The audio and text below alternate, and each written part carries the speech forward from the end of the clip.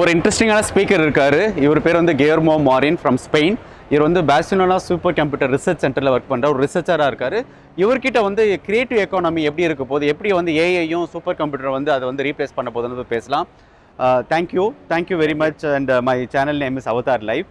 And you came all the way from Spain, right, to Dubai for GITEX. And you're a researcher, right? You research with a lot of computers and AI and computers now.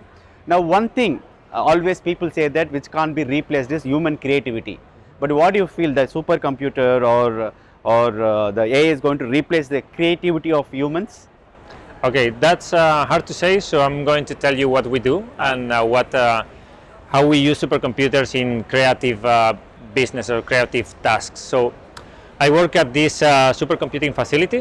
It is a research center that is public. It's owned by the Spanish government and the Catalonian government. And it's the house of one of the biggest, most powerful supercomputers in the world. It's the 8th right now. It's called Mare Nostrum 5. Yes.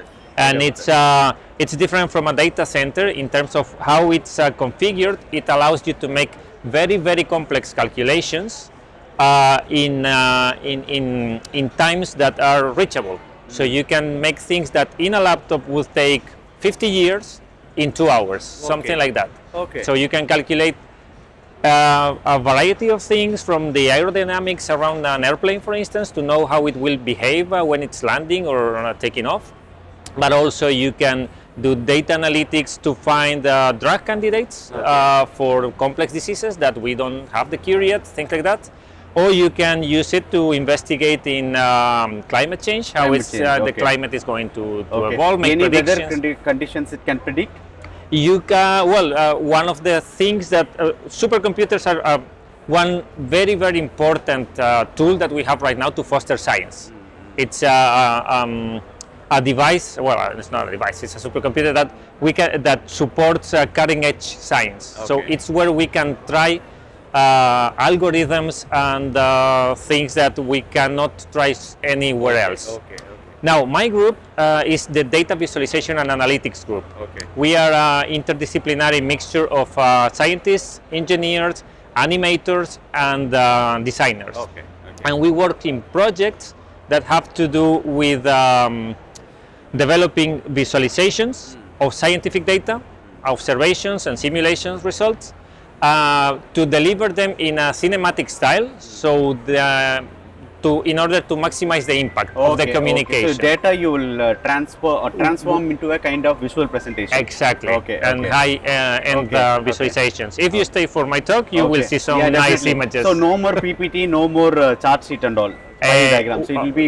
You can also make charts, and one things are good for one thing, and the others for others. One of the things we're doing, because you asked about artificial intelligence and machine learning, we are working in a couple of projects on something that is called Explainable AI.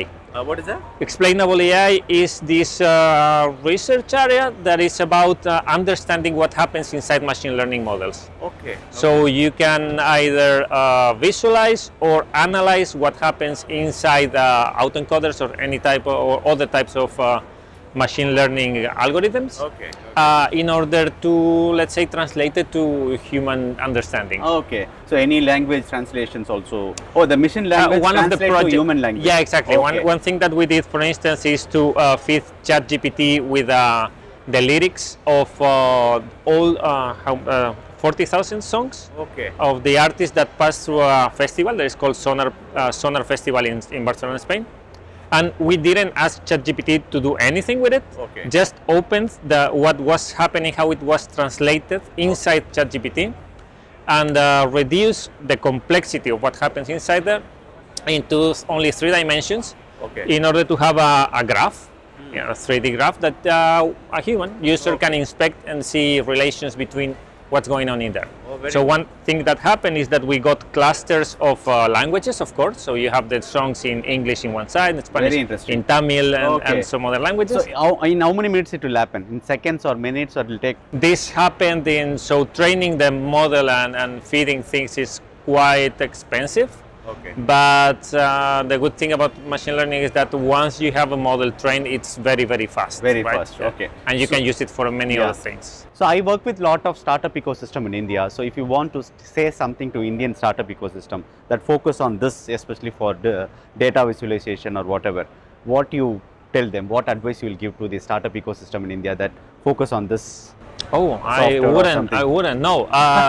That's a difficult Because one. you are into data visualization, you are a researcher, right? You will always think about future, what is going to come on future. We don't know. We may miss the bus. Okay, I have to be honest. Neither do I. But everything related to machine learning is, of course, in a big hype. Everything that has to. The difficult thing is that it's changing so fast, right? Every month it's a disruptive new thing, so it's very difficult to keep up with that. So I really don't know what the future is going to look like. Okay. But I don't know. I trust in this thing that it will be eventually another tool that if you know how to use it, then it will make our jobs very easy. better. Yeah. Thank you very much for your time. So I've been to India. Yes, I've been to the north, to the Punjab. Punjab. Okay. To, What do you like in India?